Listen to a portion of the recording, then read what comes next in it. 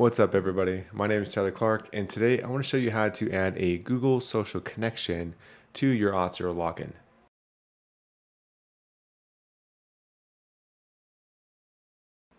Head over to auth0.com and sign into your account, or create a new one if you don't have one already. After you've successfully signed in or created a new account, you're going to land on this page, and this is the dashboard. On the left here, we're going to go to Applications, and then the big orange button, Create an Application. I'm going to call my Google Auth connection example, and then the code that I'm going to be working with today is a React app, and I'm going to do the single page web app. Once that's done creating, you'll notice you land on the quick start tab of this. This kind of helps us figure out what technology we're going to work with: Angular, JavaScript, React, Vue. I'm going to be working with React, and so it's going to take us to a React login starter code app that we can use. This is what I'm going to be using for my app today. If you click the view on GitHub, all you have to do is clone the Auth0 React samples and then cd into the sample 01. Once you go and install and get that up and running, it's going to look like this: a basic React sample project with a login button already built in. Once you've downloaded that code and you've opened it into your favorite editor of choice, mine is VS Code, inside the source folder, we just need to update some values in the auth_config.json file. These are going to be Auth0 specific to the application that we just created in the dashboard. We need to provide at a minimum the client ID and domain in order to get the authentication part working. Audience is used if we're going to work with an API. So let's go back to our dashboard and grab these two and add it to our file here. This is going to be underneath the settings tab. You'll notice the domain and client ID here. So I'm going to copy these over.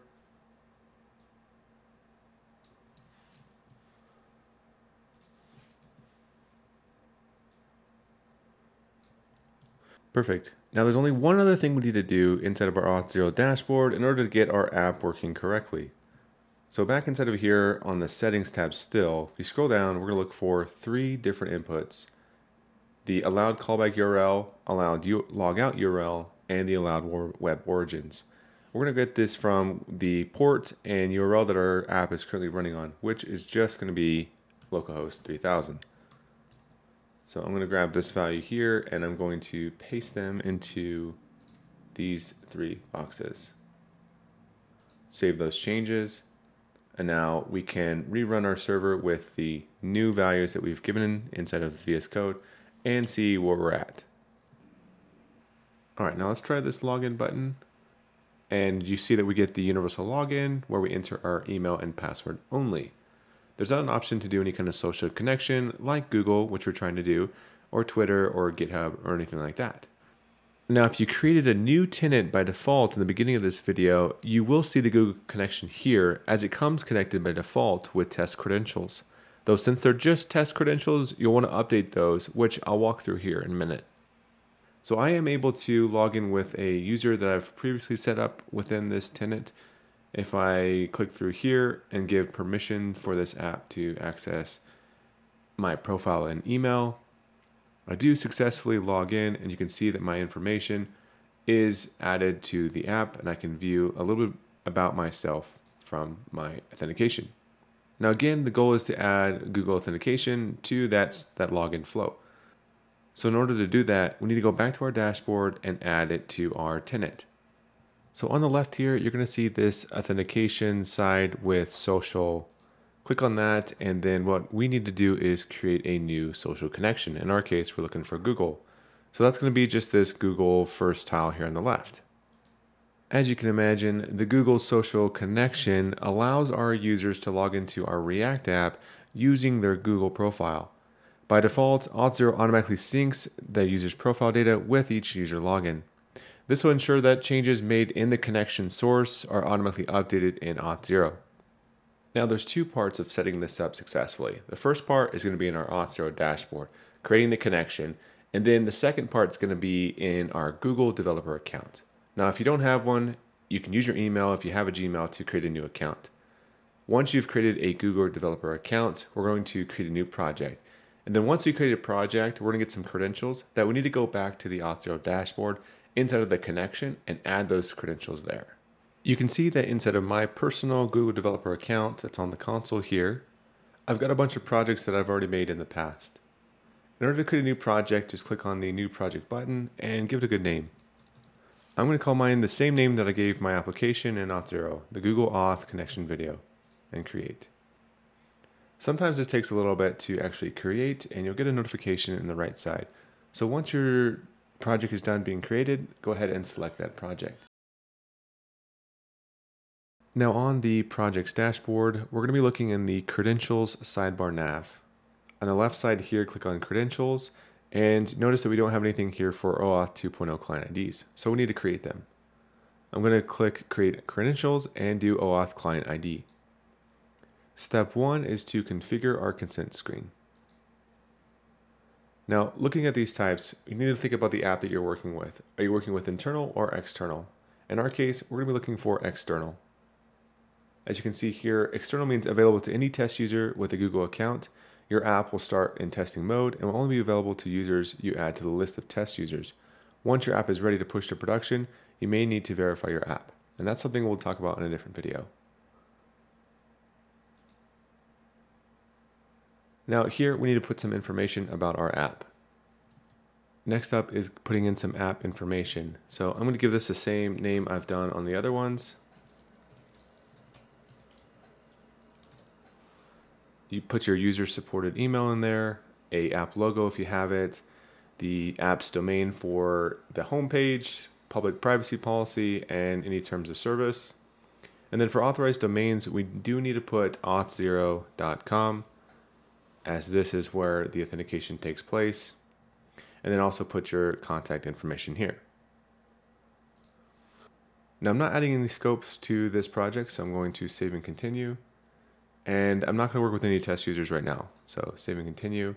Check out the summary page, make sure everything looks right, and then back to the dashboard. With our consent screen created now let's go back and try to create those credentials. So again, go to Credentials, OAuth Client ID. Once it's done, we're going to do application type. Ours is a web application. Give it a name. And then we need to add some authorized JavaScript origins and redirect URIs. So for ours, I'm going to add URI. I'm going to go back to our dashboard and find that application again. So again, ours was just called the Google Auth connection example. I'm going to grab the domain, copy that. Now back inside of here, I'm going to go HTTPS and paste in that domain. Same thing for this redirect URIs, HTTPS / the domain, but I'm also going to add in a login / callback and save that. Perfect. Once that's done, it's going to give us our client ID and client secret. Let's go ahead and copy that, and then inside of our social connection, notice that we have the client ID. We'll paste that there, and then grab the client secret and also add that here. Now, as you can see, there are a ton of permissions that you can work with this Google Social Connection. Depending on your app and what information you like from the user, you can add any number of these. Just make sure that you scroll down the bottom and press Create. Once you do that, you're going to see that you get navigated to a screen where you can individually enable this connection for each application. Remember, I've been naming mine Google Auth Connection Example, so I'm going to toggle this on for that one.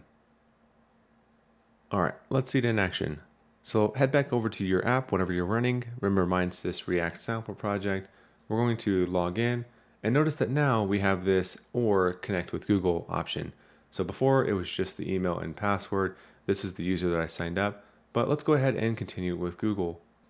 Notice the Google modal here where it's asking me for my Google email or phone. I'm going to use a different user for this. So when I click next here, it's going to ask for my permission to access my profile and email, similar to what happened with the last user I used, tyler2@gmail.com, where it asked the same information. After I click accept, we're going to get redirected back to our app, but notice that I'm a different person now. And you can even notice inside the description that it's using Google to authenticate.